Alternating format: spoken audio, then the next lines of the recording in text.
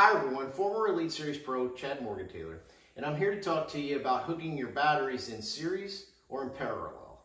There is a difference. Parallel normally refers to the starting batteries, series normally refers to the trolling motor.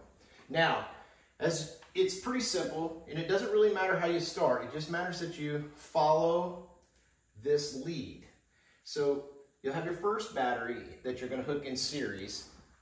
You will hook to the negative or to the positive. However you start, you have to go to the opposite on the second battery. So in this instance, I'm going to go positive to negative, and then you're going to take the second one and go positive to negative. That's your 36 volt system, 12, 24, 36. Your trolling motor leads will hook as such. If you started with the positive and you have a negative open, that's where the negative for the trolling motor battery will go. Then the positive lead will go to the third battery, creating a 36 volt system.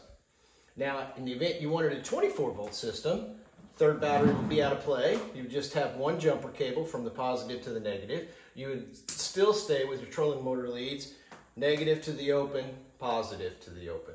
And there's your 24 volt system. That's how you hook batteries in series. Parallel's a little bit different.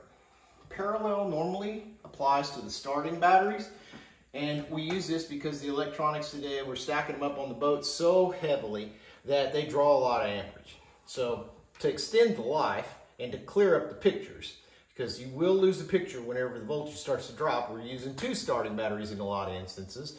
But to hook them in parallel, they'll be right there together. You just go positive to positive and negative to negative. And then you hook your leads up for the rest of your boat's wiring harness accordingly.